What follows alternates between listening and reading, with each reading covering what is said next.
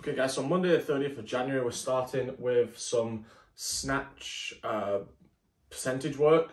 We're sticking to power snatch as much as possible today. And you're gonna start by doing the every 10 seconds for 6 reps, 1 power snatch.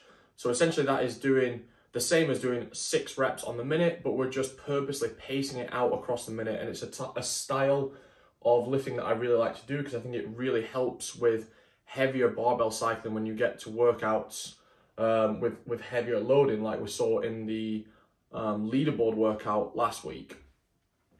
So you're going to go 1 rep every 10 seconds for 6 reps, rest for a full minute, hit 2 sets of that. And this should be pretty moderate in terms of loading. Maybe we're looking at like 50 to 60% of your power snatch max there. So it should still feel technically really, really solid at this point.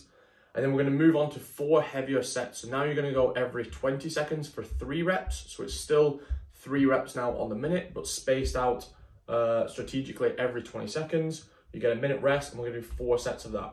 And the goal today is to stay between 75 and 80% of your max power snatch. So it's decently heavy, but it should not be pushing you anywhere close to failure or to technical breakdown. Every lift should feel and look good.